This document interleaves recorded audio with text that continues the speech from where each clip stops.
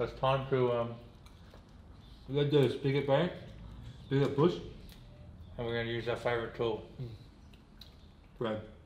But specifically, Baker's Delight high fibre low GI. It works the best. That's what you really want. You don't want any of that multi-grain shit. That's not going to work in this situation. Makes the job difficult. If you're going to do the job, use the right equipment. Gets the job done faster and easier.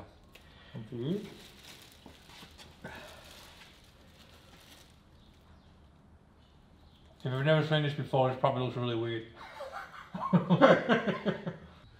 And if you haven't seen this before, just bear with us. Yeah. Oh, that's too much. Right. So that's the bread. And we want to squish it in the hole. We want more bread. I find the crust. The crust compacts nicely. There's a lot of people watching right now going, this ain't gonna work. It pushes it, compacts behind it, which will bring it out. I just got bread on me. It pushes it from behind. Pushes it from behind, yeah. Works really well. You can use grease, but I find the grease really messy, and the grease also wants to pop outside the shaft, like it just misses it. I'm trying really hard not to get my hand out. Yeah, she's coming. I'm gonna stuff it with some more bread though. Oh, I ate all my bread. We stuffed up. We forgot to hit record on the camera when we got the spigot bearing out. Rookie mistake, but it does work. I know it probably looks stupid and you probably think we're having you on, but it does work and it works really well. So you just have to believe us for this go. But we'll probably do it again one day soon. So the reason why we're replacing the spigot bearing anyway is because the diameter of the input shaft of the Falcon T5 is bigger than the input shaft on the Aussie 4-speed. So it has to be swapped out.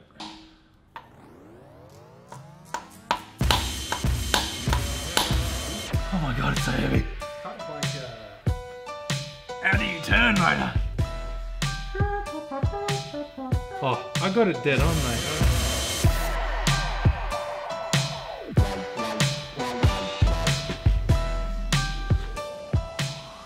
Ooh. So, we don't have a clutch alignment tool because the fancy clutch kit that we bought doesn't come with one, and Nathan shares his views on what he thinks of that. So what we can do is get an old extension bar and we wrap it with some tape so that she fits nice and that's too much tape. So she'll fit nice and snug. We can use this. Not ideal, but it's all we got.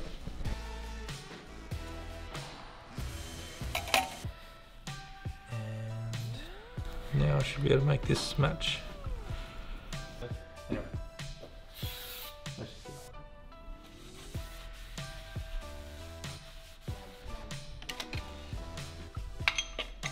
Oh, it's like we got it right the first one. Alright.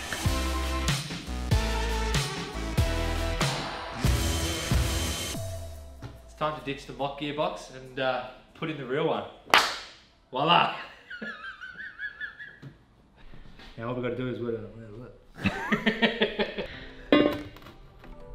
It just looks good, see, with the orange in the middle. I like it. Yeah. Except the orange is a lot nicer on this side than that side. Now we're just going to get that adjustment right, which I have no idea how to do. That's right. Why does it look like we need to press that? I'm hoping we don't have to, because if we do, we're in trouble.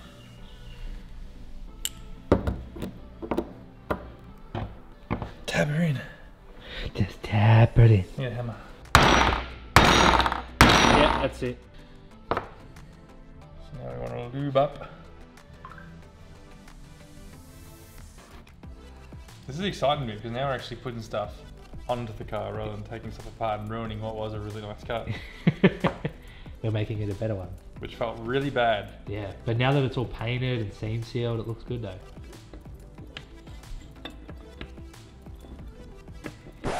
No. Doesn't fit it?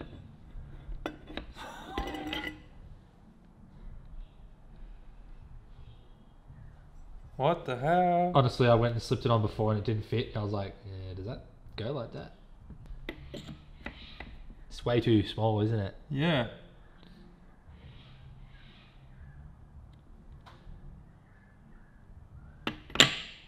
Shit.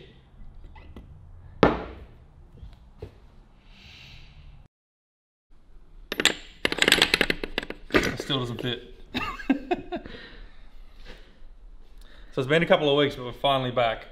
We had the issue with the thrust bearing carrier not being the right internal diameter for this shaft.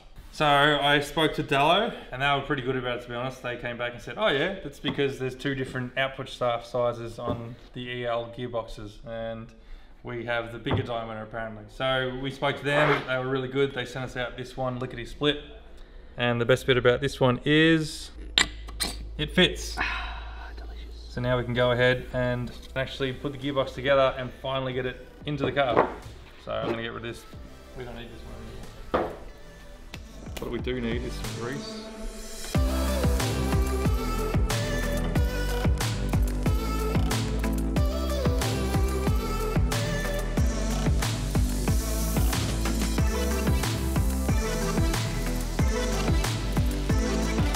Piece of cake, mate. I wish. I was waiting for the noise. This thing has fought us the whole way, but we're getting there. You're really hurting me here, T5. It's almost like you don't want to be in here.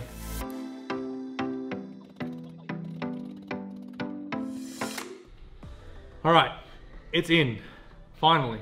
The other night, it was an absolute freak. What should have been an easy job for this to go in, it really wasn't. I don't know how many times we have it in and out, maybe 2 or 3 times. The main reason being is because we didn't have a clutch alignment tool, and we got it pretty close, but it just wasn't exactly perfect. So getting the gearbox in just didn't line up exactly right, but we got there in the end. The other big issue that we had was the clutch fork here. It kept popping off the ball, and then when we finally got all the gearbox back in, we thought, hooray, it's done. We realized it popped off the ball, and then we couldn't get it back onto said ball. So we fixed all that, that's all done. But we called it a night then. We thought, you know what, we need to walk away, have a bit of a rest, and we'll come back to it today. I spent some time today just buttoning up the cross member, tightening all up. She's all ready to go. And now we're excited, we're into the good stuff, and it should be fun now, not like the other night. That was painful. Yeah, that was painful. But these things happen. So I think, what do you want to do? You want to do drive shaft? Yeah, let's get the drive shaft in, because that's all cut down to fit. I hope it fits. Yeah, I hope it fits too, because Michael like just winged the measurements. I was impatient, and I thought I should have waited and wait until we got it in, but I just used the mock gearbox and thought, yeah, it should be close enough, surely. So I just winged it, so I'm hoping this is going to work. Imagine if it didn't fit. That would be very disappointing. That's the tip. Oh no, it's in drive. You mean it's in first? Or in It's gear? in first. Oh good, this is in neutral. Well, I don't think you can put a diff in park. Alright, the handbrake's off. It's been a big day, alright? Fit? Yeah, it should do. So how much slip we got? That's alright. It's close at the minute, but which is the opposite to what I actually thought. Well, the diff will tilt. When this diff goes up, this the drive shaft actually pulls that way. Yeah. So you end up with more gap. Oh, that's perfect. So that should be fine because that's a full tilt at the minute. So Yeah. Sweet. Alright, we can button that in now, I guess. yeah, I've got the box here. This is something that I've been looking forward to for a long time now. Extractors? Oh, yeah, no. Nope. The old rat trap system's going, and we are going cable clutch. So this is a conversion kit from Resto Country. We bought a few things from there. This stuff's usually really good. Yeah. Obviously comes with the cable, comes with the new pedal, comes with all the adapter plates you need to do so, and instructions. How good's that? I love new bits like this. This is like Christmas for my car. It hasn't had this in a long time. Not this much love. Even an oil change. Haven't done an oil change yet, but we should do one, shouldn't we? Thought we were going to do a full service. Yeah, we should. Cable. Sick. It barely pulls. It doesn't pull much, doesn't it? I know. I hope it pulls the. I hope it's enough. So this cone apparently goes in the bell housing, which I never knew about when I did my panel van, and still don't have this in my panel van. So my cable's actually held in by cable ties to make up for the fact that I was missing this part. And this man owns 2 gorgeous cars. I know. It's great, isn't it? And I was like, why has it got that huge hole? It doesn't make sense. and I made up some dodgy jerry-rig way of getting it to work. But apparently you get this little cone here, slip that in and look! Oh my god, it's like it was Magically, made for it. It fits.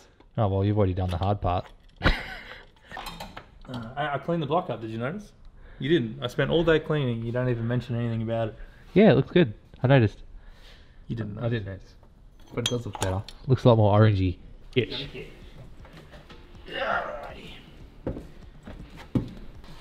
Good fun. It should just be a bolt, shouldn't it? Yeah. We're already making it lightweight. Lightweight, baby! Lightweight. Alright, we've got a big nut here to pull the whole assembly off. Get. Boom, boom, boom. Thank you. Nice guess. Yeah, it was a guess. It's almost like you knew what you were doing. Total guess. Was it? I had the other bolt here, but we're not going to tell him that. So, it's really hard to film, so we apologise. We can't actually get in here to show you. But Oh, I'm sure we can. Ready? Wait. what we're basically doing is pulling apart the whole pedal assembly. I guess is what you'd say, isn't it? Yeah, we're taking off the brake pedal, the clutch pedal, and then what we're going to do is get rid of the clutch pedal, put an auto in it, just put the brake pedal across a bit. Nah, everything's going to come out because we've got to trim 2 tabs. So by the looks of things, you've got this, which the column goes through, and you've got to trim these 2 tabs because it comes with 2 metal plates which drop the whole assembly down. So we've got to cut out these 2 bits. So we've got to pull everything out and not try and catch on fire when we cut those bits, because then it hangs low. Just look at their beautiful hand drawing. Looks gorgeous. Everything's falling on my head. Shh. Ooh, we have a clutch pedal. Pedale. Don't let that fall over because I need to know where everything went. Ooh. Oh. You know what the instructions say? What? They say to just put an auto in it. No, like, look, that's legit printed. What? 3 pedals, 2 pedals. Holy crap. This guy. Old mate must have put that in there. Are you having fun, Nathan? This is when you know it's bad. You're on fire watch. Michael's going to Safeway to get toilet paper. You're on fire watch and you have to watch this time. Yeah, I will. Yeah, well last time you said that the car caught fire, remember? I couldn't see from the angle. Well, that's where you're supposed to look. I was... Good. It'll make it rust more than it already has.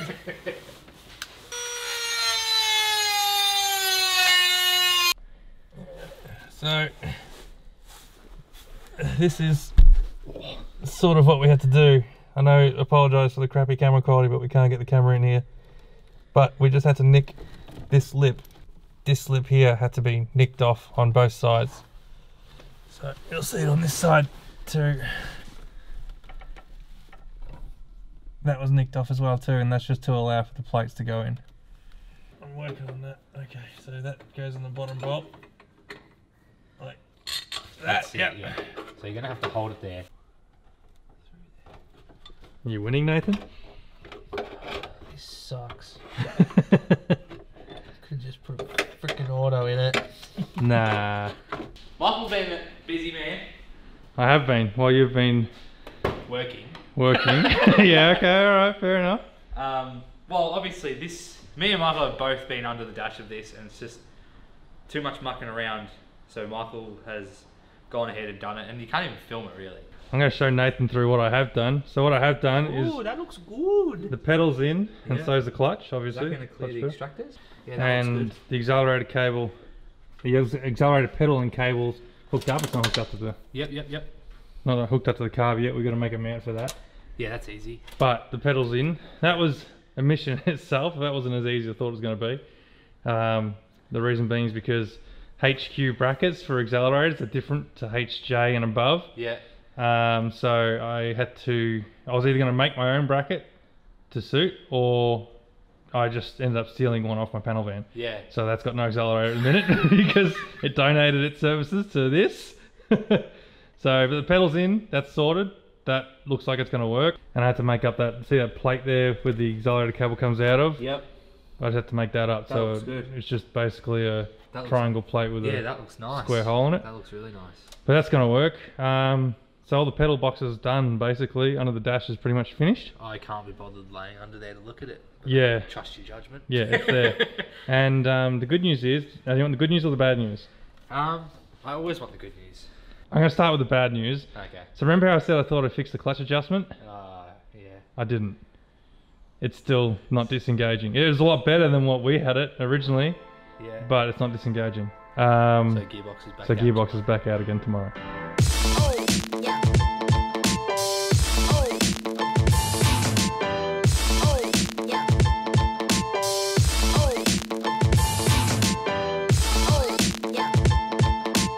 So Michael Vleck from Vleck Records was kind enough to lend us the an input shaft. So I made this up. Our dummy input, what do you call that? Sleeve, slide, something in. Now we're going to slip in our dummy. A lot of dummies here, especially the two behind the camera.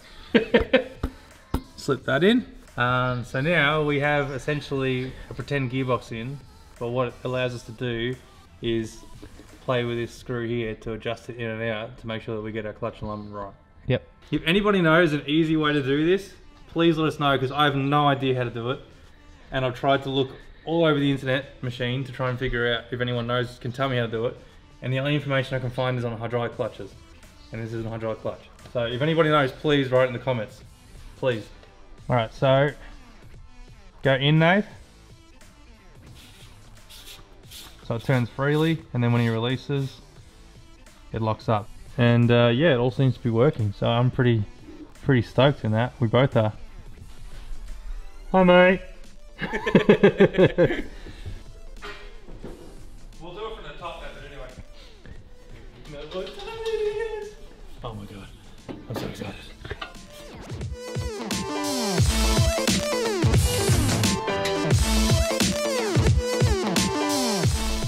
Alright, we're going to try something. I've made up a little bit of a Frankenstein here because we're going to try something that I saw on Facebook. A little hack of pumping oil into gearboxes just because, why not?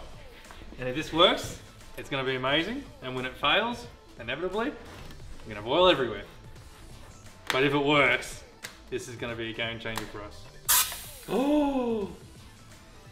Why is it clear? It works! You ready? Yep.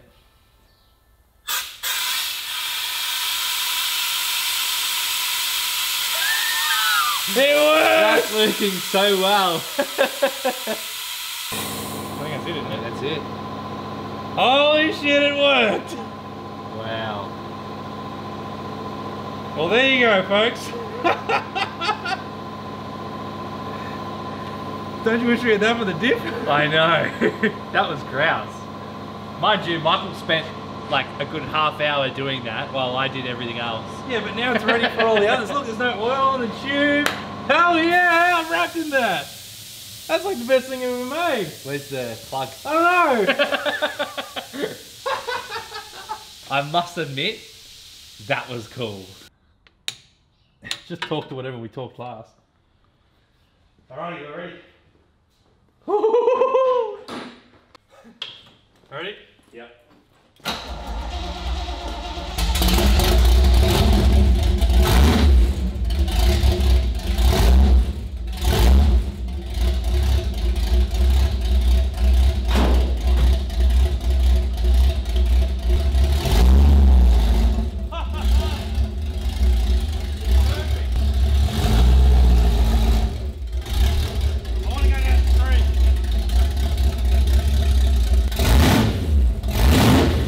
Now it's the fuel.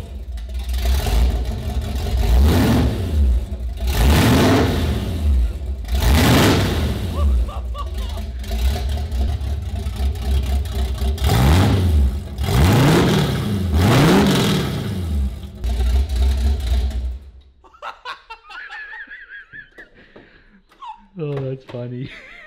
Oh, the street hates you. How loud was it? That's loud. Is it? Yeah, who cares? That was good. You could tell it was just running off nothing until it filled the bowl when you revved it a bit. Yeah. Oh, dude, the clutch feels amazing. Oh my god, I'm so excited. That was amazing. I tell you what, this is going to sound nice dumped at the diff. Those extractors, this is going to sound good. It feels really good. Like you just lift the clutch and it just takes away. Remember, you used to Yeah. kangaroo. What do you think? That feels really nice. Much lighter, isn't it? Yeah. And the accelerator. Bum, bum, bum, bum. Does the accelerator feel nice and light now? Yeah. It's still heavy, but I think that's the spring. We've got quite a strong spring on it. Yeah, but it's nowhere near as bad as we used. I could Yeah. probably take a bit out of this. Yeah, but it's smooth. When before it was like, it was hard and then it went soft a little. Yeah. No, that feels good. Shifter height is nice too. So are we ending today, Michael, with this? I think we'll finish it here. We'll save the interior for another day, I reckon. Yeah. Get that done another day. We'll do the exhaust next time around, I reckon, because we're pretty much at that stage now. It feels good, so we'll probably put the interior back together. The clutch feels like it's at the right level, so we don't have to pull the gearbox out again. So third time lucky, as always with us. So I'm wrapped. I reckon that's a total win. I'm so excited to hear it running now, like actually get the exhaust done. Until next time, folks. I wonder if we could just slide the mufflers onto the extractors. Hey, probably could. What's that reduced down to? 2.5? 2.5, yeah. Oh, let's slide it on, see what it sounds like. You reckon? We've just slid the mufflers over the end of the the end of the extractors, so we can try it out a bit.